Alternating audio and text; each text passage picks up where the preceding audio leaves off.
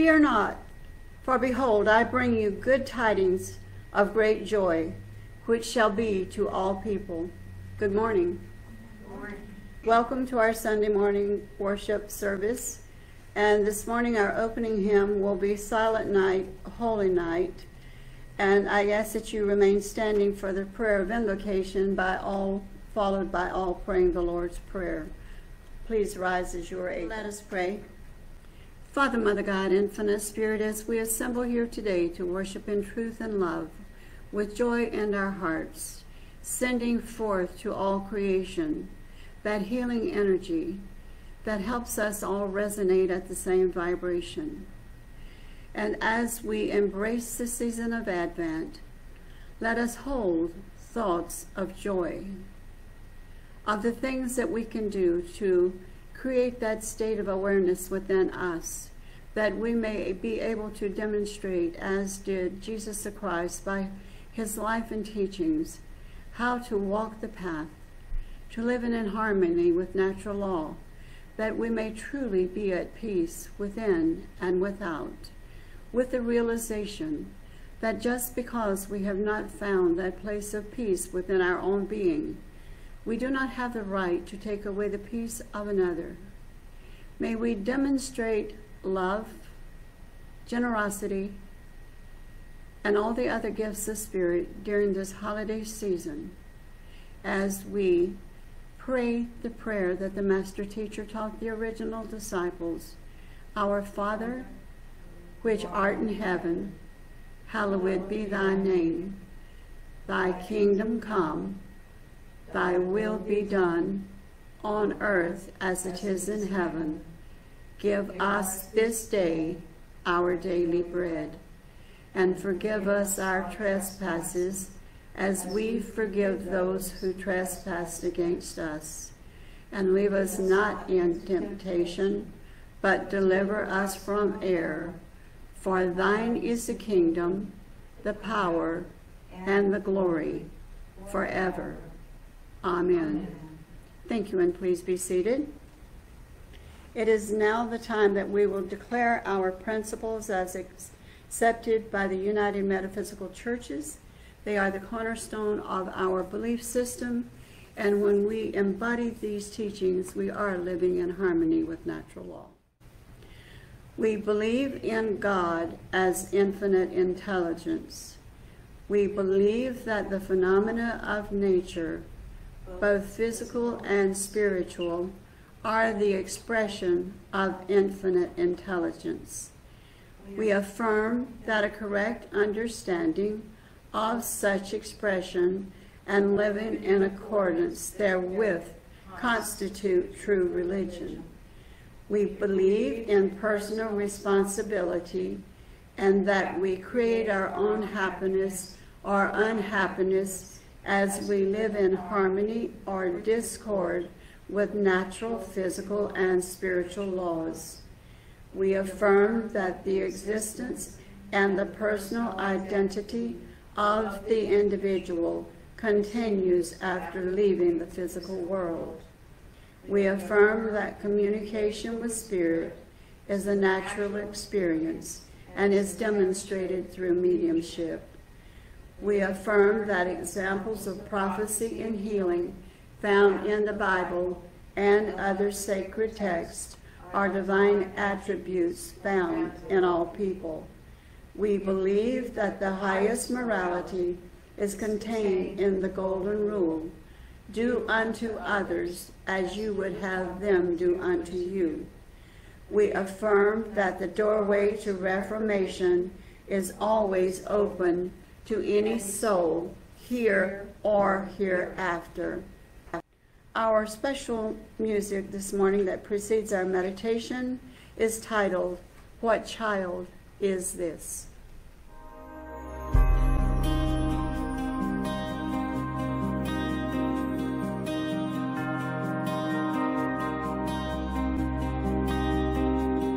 What child is this who lay to rest on Mary's lap is sleeping, whom angels greet with anthems sweet?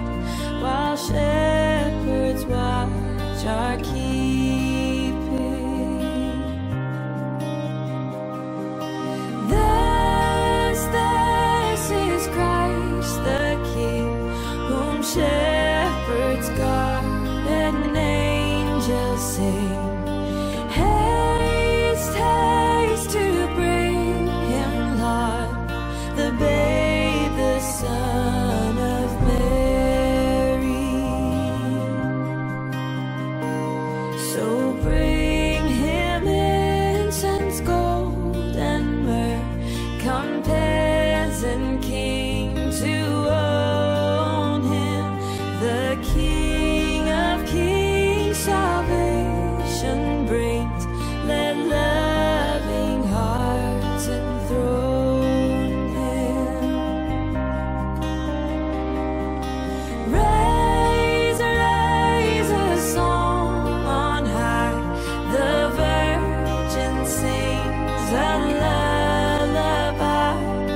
Joy, joy, for Christ is born, the babe, the Son of Mary.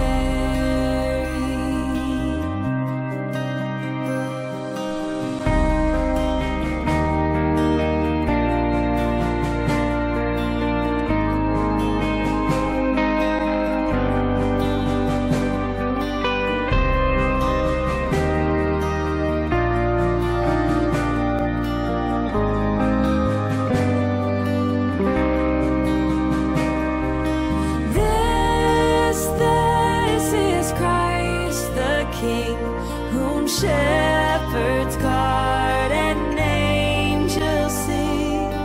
Haste, haste to bring him, Lord, the babe, the Son of Mary.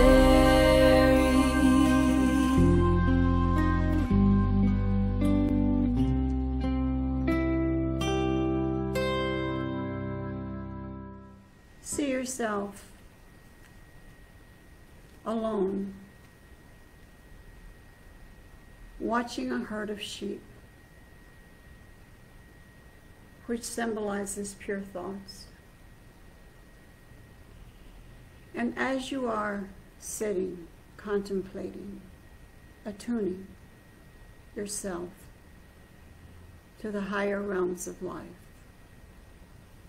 within your mind's eye appears a bright light, shining so brightly that you feel the energy of it radiating out around you. As you feel that energy, it's filled with love, with healing, with knowing. It makes you feel calm, peaceful, filled with joy. And you become aware of a presence that is guiding you, not to fame and fortune, not to the riches of the world, but to open your own consciousness, to allow from within that spark of divine truth to spring forth, to give meaning, and to allow you to see the path that you have chosen illuminated. There are no pitfalls, no stumbling blocks, just an open way that we may see and continue to nurture these thoughts and these feelings. And as you begin to embody more of that energy, allow yourself to feel the transformation within, to have that glimpse of the truth of who you are, to know and to have a greater desire to learn more about yourself, how to nurture your spirit and your soul, and to walk in that energy of at-one-ment, knowing that all is well,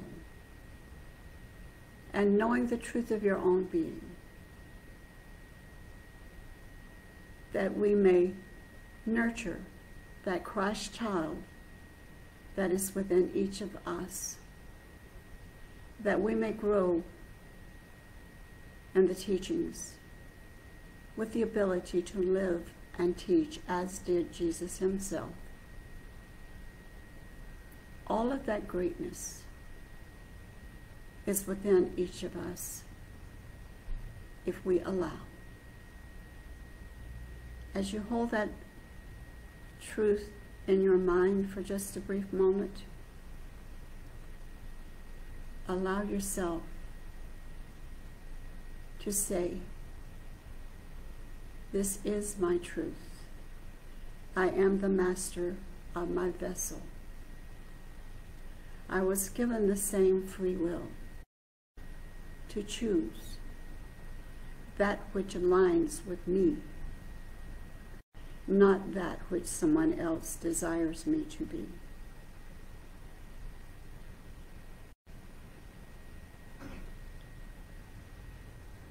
Be at peace, feel loved,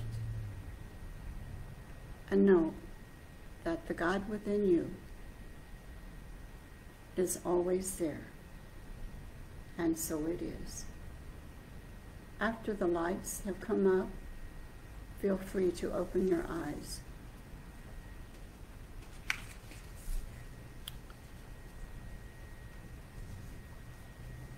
Our scripture today is Malachi chapter 3, verse 1, and the title of our lecture is Advent, the Bible and Consciousness. "Behold, I will send my messenger, and he shall prepare the way before me, and he for whom you are waiting shall suddenly come to the temple of the Lord, even the messenger of the covenant, in whom you delight." May Spirit bless the reading of the scripture. Before every great achievement is a period of preparation, a season of Advent. The messenger of whom the prophet Malachi spoke is John the Baptist, which symbolizes the innate principle in each of us that seeks to do right. It is crude.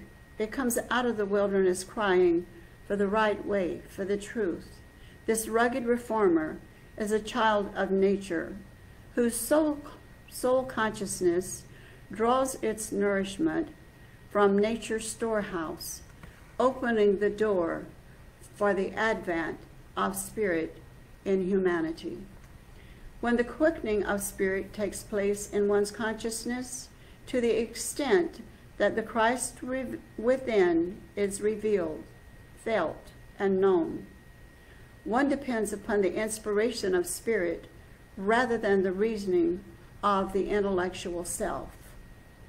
This awakening season of Advent allows our mind to be renewed, our hearts to find grace, our soul to know peace, our eyes to see the light, and our ears to hear the glory of Jesus Christ in our midst. The Bible provides guidance for individuals at all levels of consciousness, through which the human soul must transcend on our way back to God in consciousness. Advent is derived from the Latin word adventus, which means a coming or an arrival. In ancient days, the advent of spring was the time for festivals. However, the dictionary also gives us three other definitions for Advent, with the first being the season of devotion, which includes the 4 Sundays immediately prior to Christmas. The second definition is the coming of Christ into the world. The third definition references the second Advent, the coming of Christ at the last judgment to judge the living and the dead. Beginning with the exodus of Adam and Eve out of the Garden of Eden, which denotes the beginning of humanity's individual journey in consciousness, all of mankind has experienced a time of preparation, a season of Advent. The human mind does not understand that the cosmos is not chaotic, The word actually means order. We must learn that God created good, orderly direction, not chaos, before we can recognize the coming of Christ's mind into our world, our reality, or our individual consciousness. The Old Testament ends with the prophecy of Malachi. The event of which he speaks is the birth of Jesus, who was born in Bethlehem to the most renowned parents in the entire world. Since that time, the Christian world has celebrated Advent as a season of devotion prior to Christmas, emphasizing repentance mingled with hope, preparing for the second Advent, the return of Christ for the last judgment, followed by the rapture, where the 144,000 souls ascend to heaven.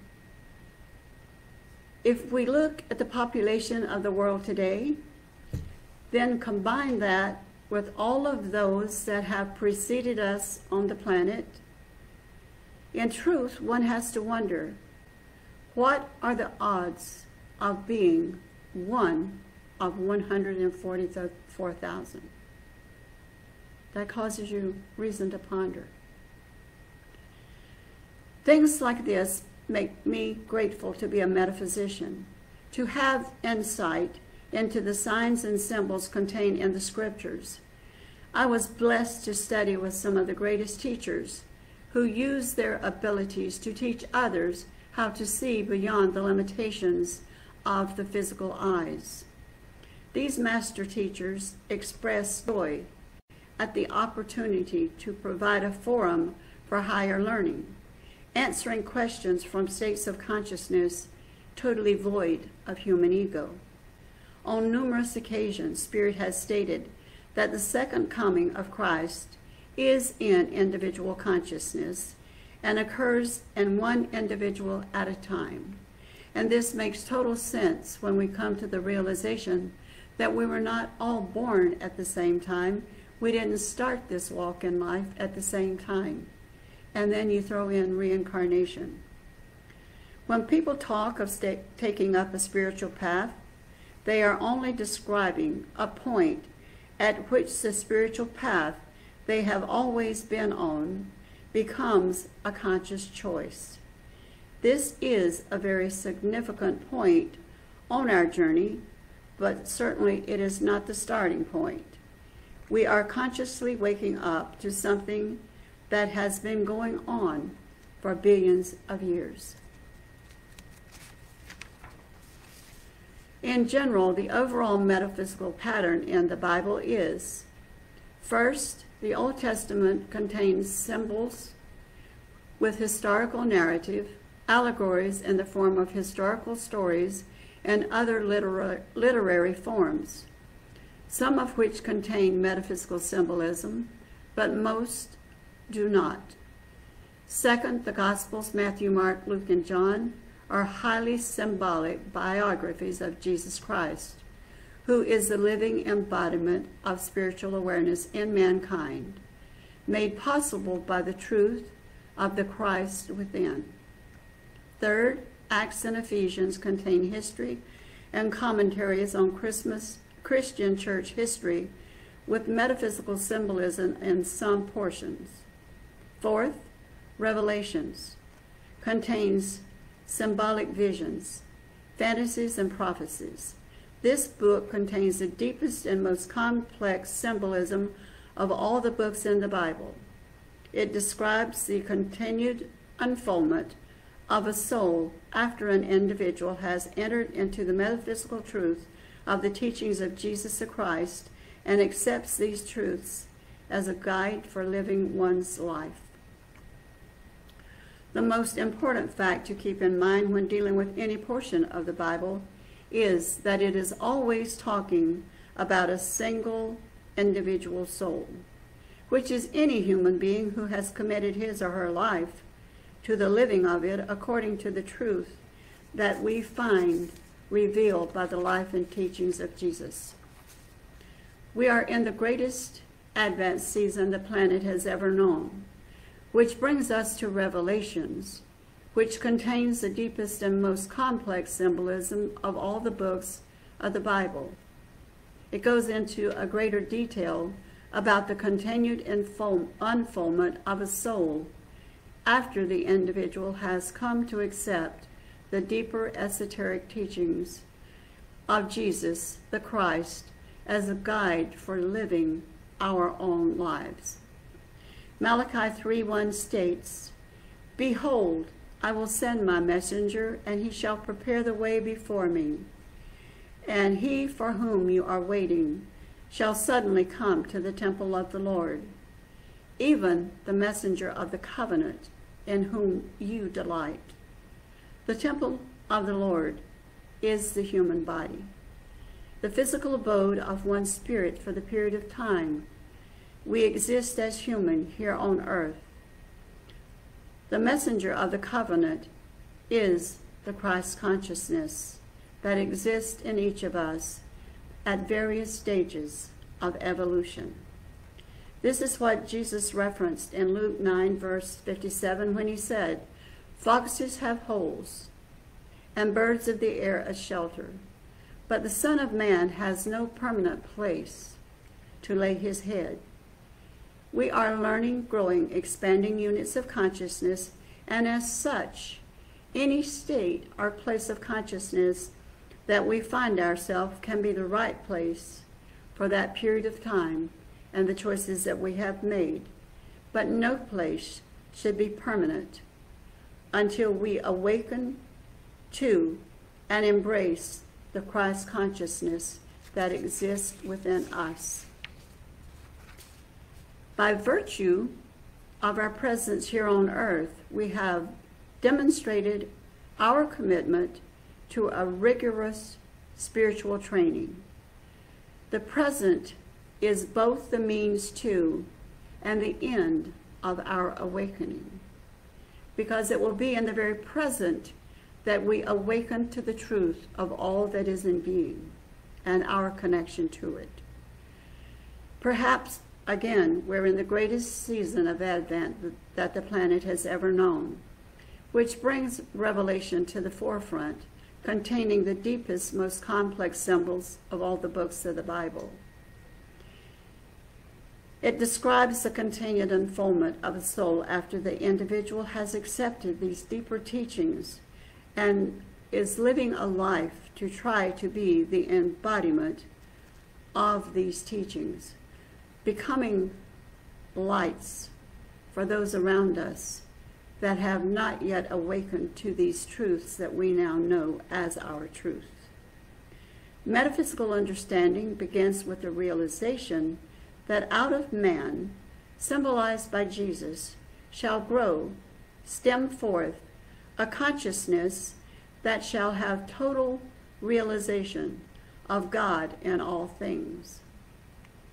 Any manifestation which appears as evil is only out of harmony with God's progressive laws of the universe and is temporal.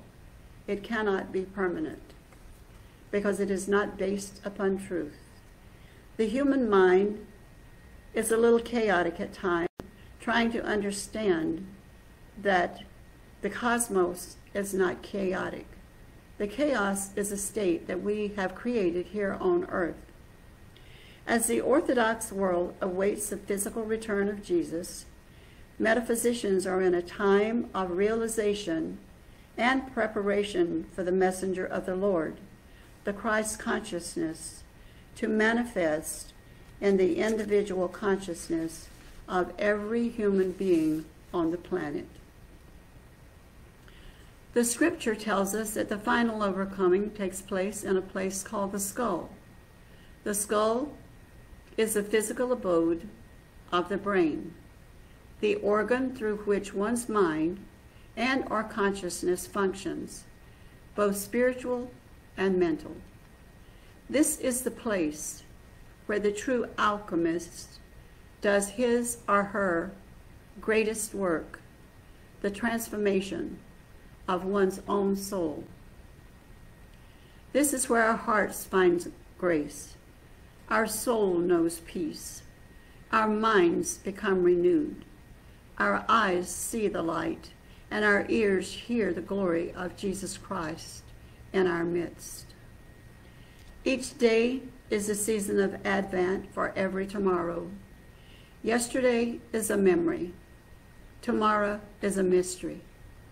That is why today, the present, truly is a gift from God.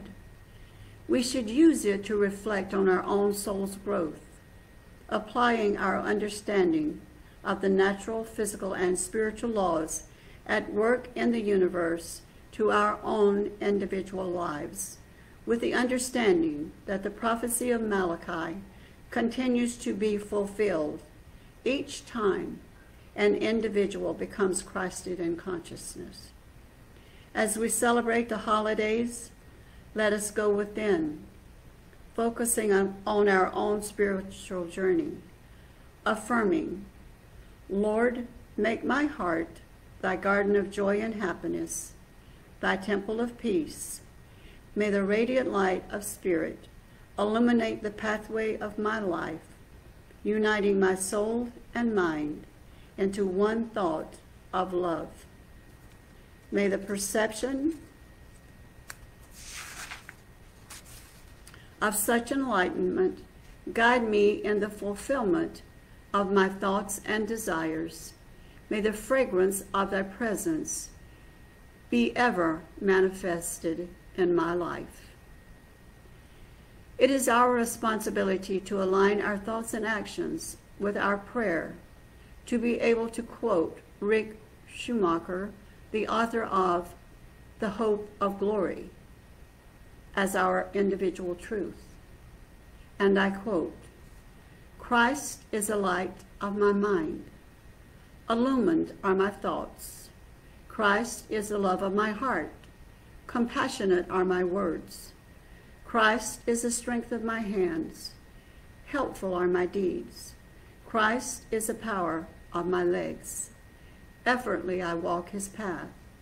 Christ is the understanding of my eyes. Pure is my vision. Christ in me, my all. Christ in all I see. Namaste.